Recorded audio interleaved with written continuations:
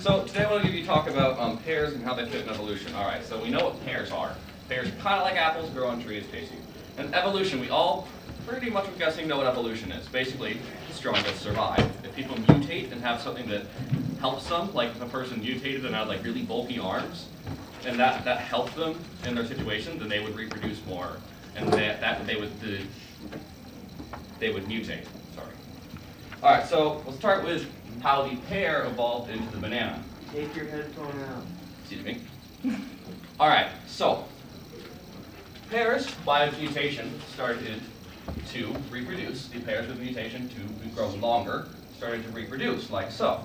And soon they became bananas.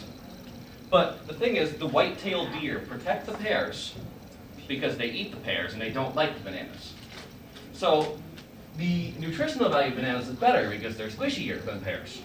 So I'll demonstrate how the genes transmuted. So we have the A tripled, the A gene tripled, and the R gene turned into an N, and the P gene did this. So it's like P, and then it's also like B. So it became banana. All right. So we all know that, monkeys came from the primordial ooze, climbing out of the water, and by eating the super pears, which is what bananas should be called, they turned into Neanderthals. Now, in evolution, this is what we know as the missing link. How did this turn into us?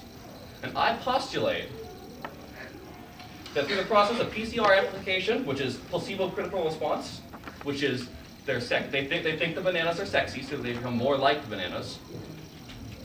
They became longer, or banana-like, so they're yellow and they're sexy and they're squishy inside.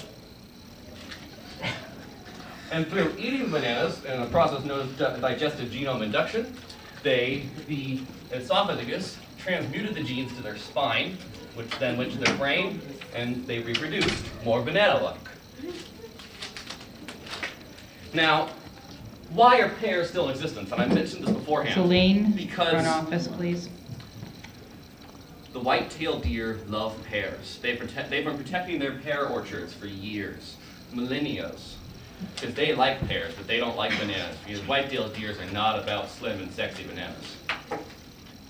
So, now the only thing you need to worry about is not eating pears, because eating pears leads to a disorder called hepatitis P, where you have, and this is most frequent in middle-aged women, you have a woman who is fine, and then when you get to her hips, they get wide load. This is why you don't eat pears, because you get, this is called hepatitis P. And that's through an anti-bananification process, because they're not eating enough bananas to maintain their yellow and slim and sexiness. Now, aside from that, you need to watch out for pomegranates. The South Korean government decided to genetically modify pears to make them shorter and squattier, so that they could take over the rest of the world by feeding pomegranates to the rest of the world. This is bad.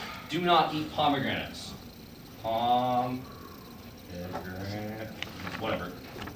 No, do not eat pomegranates. They will make you short and squatty and pink. You don't want that either. As a future for humans, continue to eat bananas, and soon we should become more banana-like until eventually we are all bananas. And so darn sexy. Thank you.